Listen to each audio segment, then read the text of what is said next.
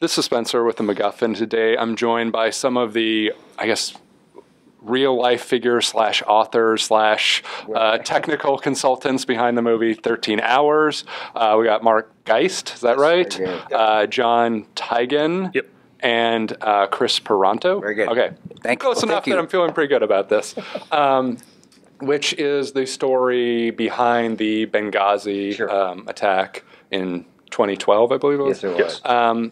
My first question is sort of a practical one, like, why tell this story? Not in the sense that, like, the story doesn't deserve to be told, but, like, it's going to be controversial, you know, people are going to be coming at you from all angles. Like, why even deal with it? Or was it something you just had to deal with anyway and you might as well tell the story from your perspective? Biggest reason is because, I mean, it's not something that we really wanted to do because our lives were always private.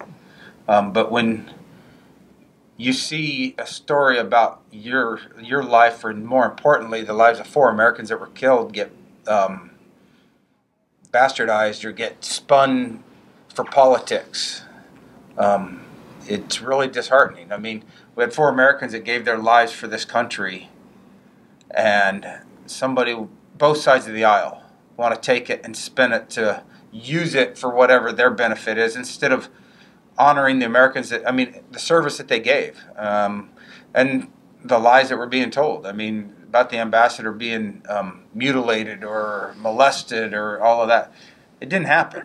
And out of respect for the family members, you know, though some of the stuff that we talked to them about was painful, they should know the truth. And I think the American people should know the truth, that there's people out there serving their country in the shadows, that they're not the soldiers that everybody talks about. You got an ambassador, you know, Sean Smith, an information officer, Ty and Glenn, and you want to take that and turn it into something for your own personal gain instead of being honest and having the courage to tell the truth. And you know, it really pained. I mean, it angered me. I think it did all of us. Yeah, it did. When you're pushed, you keep getting pushed. We kept working. We kept working. Oz was hurt, seriously injured, so he was hospitalized. But the rest of us kept deploying overseas after Benghazi. We had no intention of doing a book or any of this happening. And as the politics took control of the story, and they kept he's a funny guy,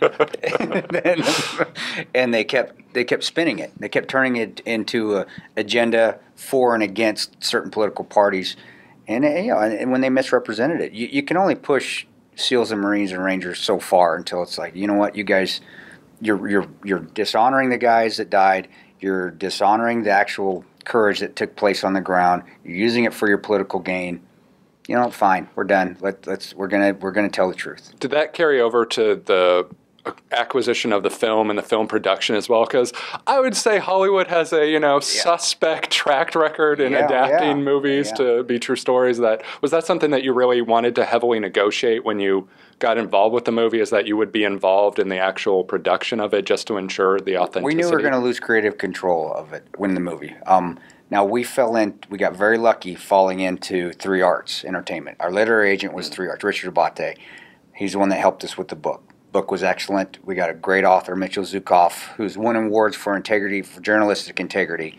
He wanted the black and white view. He did the true journalist aspect of writing the book. He actually did just the facts. No spin, just the facts. And he did a great job getting that down.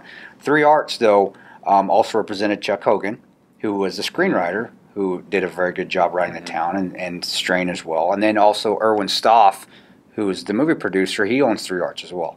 And he kind of earned our trust. And we did say, hey, we need to be involved with this because we don't want you to turn this into a Hollywood-type movie. And the examples they gave us, as far as in the beginning, being involved with the script, to the set design, to actually being on set, to meeting Michael Bay initially when he wanted to come on, and them showing the respect that they did want to listen to what we had to say, and then the actors getting to know us very well, not just the tactics, but getting to know us personally. They earned our trust. But yeah, we were very apprehensive at the beginning because we didn't want to turn it into a Hollywood movie. It's very easy to turn that into its own creature of itself.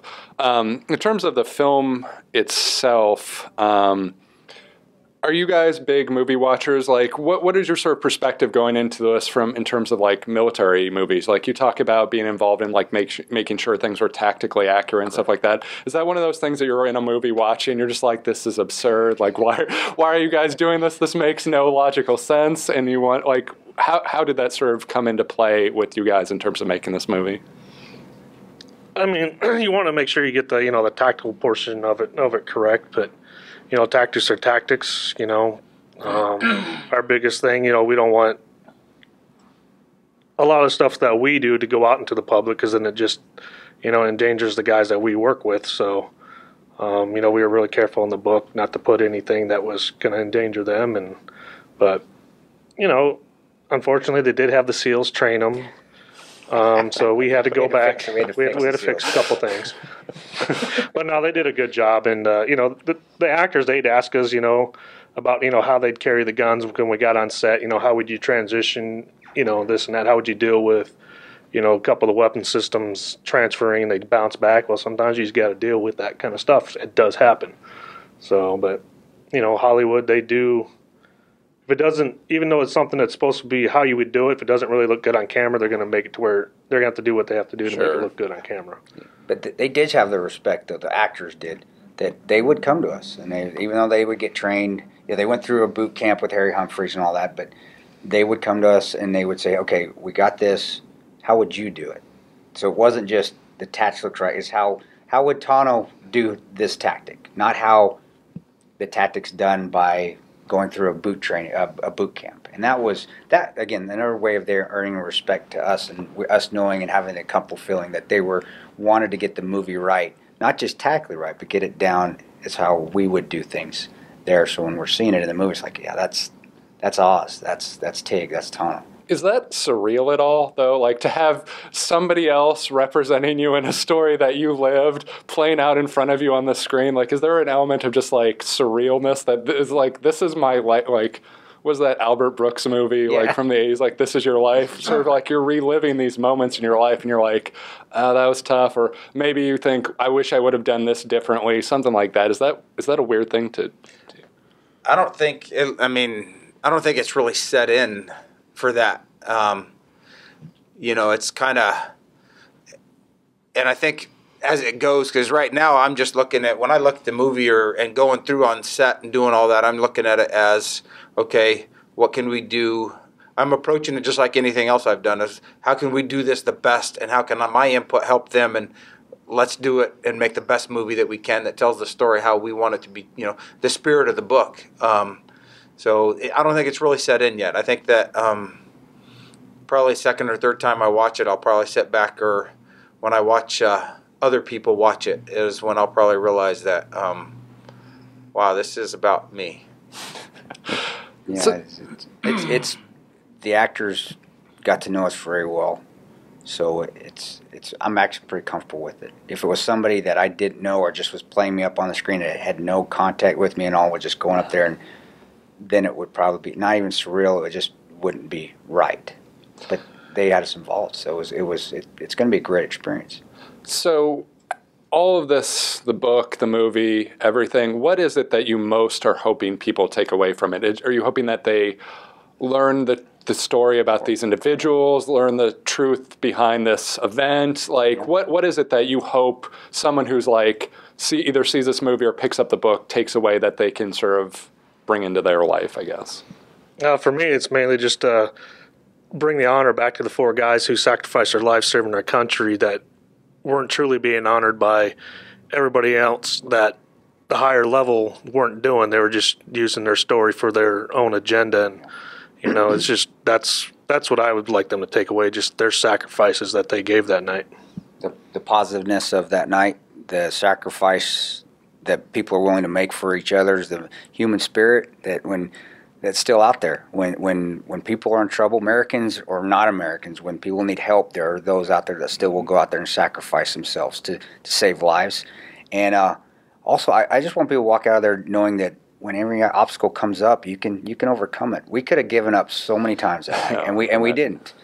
And we're not any different than anybody else. We're just people. We're just normal people. I don't know. You guys are pretty badass. We did some things that may have looked, but we just, I won't be able to walk out with the positive feeling. Not Benghazi has a connotation of being negative. Yeah. It's not. There's a lot of great things that took place in it, the heroism and the courage, and just that people can overcome adversity. And along those lines, same for me. I mean, the honor to the 4 Americans, the courage and everything that everybody did there, but as well as that, there's since 2001, there's been between 3,500 and 5,000 contractors killed in 80 different countries. Wow.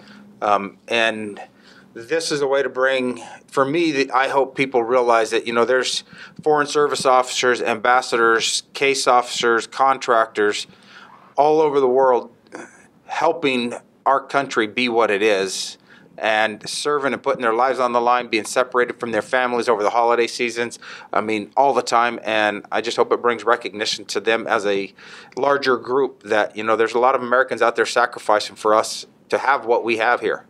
Yeah. It's powerful. Well, thank you guys so much for doing this interview and work on the movie, and thank you for your service as well. And I wish you the best of luck. Thank you very much. Thanks for coming. Thanks, brother. T-1000 can't stop me. I'm on fire tonight. Magneto can't stop me. I'm on fire tonight. Even Zod can't stop me. I'm on fire tonight. It's tight. Don't even try to bite the side style. Mr. Spock can't stop me. I'm on fire tonight. The Wrath of Khan can't stop me. I'm on fire tonight. The Borg can't stop me. I'm on fire tonight. Because I've got space game and it feels all